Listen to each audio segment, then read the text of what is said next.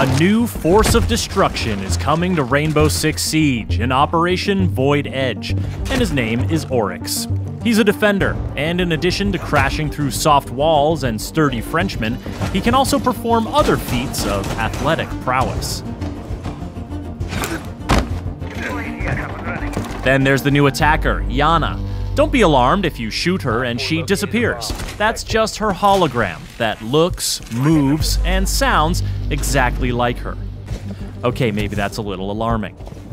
Here's the rundown on the new operators and their gadgets, and a look at what they can do on the newly renovated Oregon map. Let's start with the new Jordanian defender, Oryx, because of the smashing. This is powered by his Rima Dash ability, a quick sprint that lets him move faster than any other operator.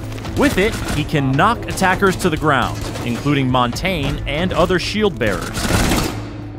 He can also smash through barricades and unreinforced walls.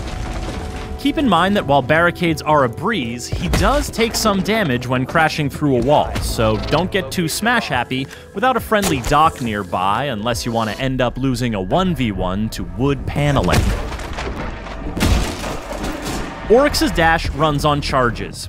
He can use them rapidly to dash a few times in a row, but they take time to replenish, and they reset to 0 when you bust through a wall.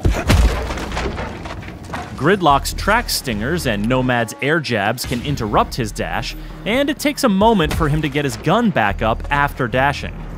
Plus, Oryx's footsteps aren't exactly subtle when he dashes. His ability is more about speed and strength. And he's got one more trick up his complete lack of sleeves. Oryx can jump up and grab open hatches, then either peek at his surroundings and drop down, or pull himself up through the hatch to the floor above. He can't do it on roof hatches, and you'll have to break open the hatch first, so choosing his Spas 12 primary over his MP5, or his Bailiff sidearm over his USP 40 isn't a bad idea. But his climbing ability is independent of his Rima dash charges, so you can use these two skills in tandem. This makes Oryx a dangerous new defender who will have attackers looking over their shoulders and wondering where he'll show up next. Operation Void Edge is also bringing the attackers their own deceptive new threat, even though it's something that can't hurt the defenders at all. This is the new Dutch operator, Yana, and this is her hologram.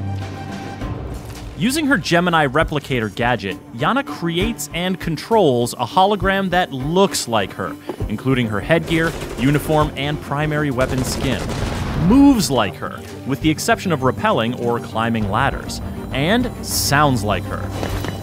While it can't deal damage to enemies or physical objects, it can have serious effects on the defender's survivability. In addition to scouting traps, but not triggering them, Yana can make defenders think she is breathing down their necks, and bait them into throwing their C4, or dupe Smoke or Goyo into triggering their gadgets prematurely.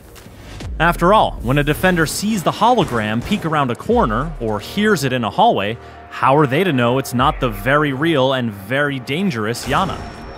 Convincing as it is, the hologram is fragile.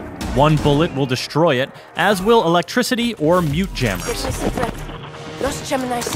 Maestro's evil eyes can zap it as well, and they can detect it's a hologram by the telltale lack of warm body glow. Shooting Yana's hologram does not result in a location ping, as with Alibi's Prisma holograms, and it can't ping locations, scan enemies, or see Vigil when he's using his cloaking device. Plus, Yana can't move while her hologram is active, so defenders are temporarily safe from her ARX-200 or G36C primary weapon, or her MK1 9mm sidearm. But she doesn't just have one hologram. The cooldown period is longer if it's destroyed than if she deactivates it, but her hologram will always recharge. Whether she's using it to run solo misdirection plays, or conspiring with teammates in a coordinated push, Yana's deceptions can have deadly consequences. There used to be an exterior door here, on the dining hall bomb site on the Oregon map, but it's been removed as part of some key renovations to rework the map. The nearby small office tower has been expanded on both levels, giving defenders more room to work with when keeping attackers at bay. The basement area has also grown, with the dorm stairs now extending down one level and connecting through a new freezer section to the old basement. Operators looking to traverse the attic connector above the meeting hall will have more options, including a redesigned floor plan near the master bedroom and a new exterior second-floor window, but the ladder to the first floor has been removed. You'll also find a new hallway connecting the big tower directly to the kitchen, allowing you to bypass the meeting room entirely. Operation Void Edge is also bringing some impactful gameplay updates that you'll want to know about. Changes to barricade damage will make breaking boards more consistent and less obstructive.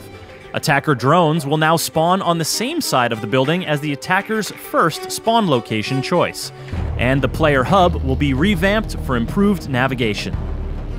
These updates, as well as the Oregon map rework, will be free for all players when Operation Void Edge launches. The new operators, Oryx and Yana, will be available at launch for Year 5 pass owners, and everyone else can unlock them a week later using Renown or R6 credits. For more on Rainbow Six Siege, subscribe to our YouTube channel and visit us at news.ubisoft.com.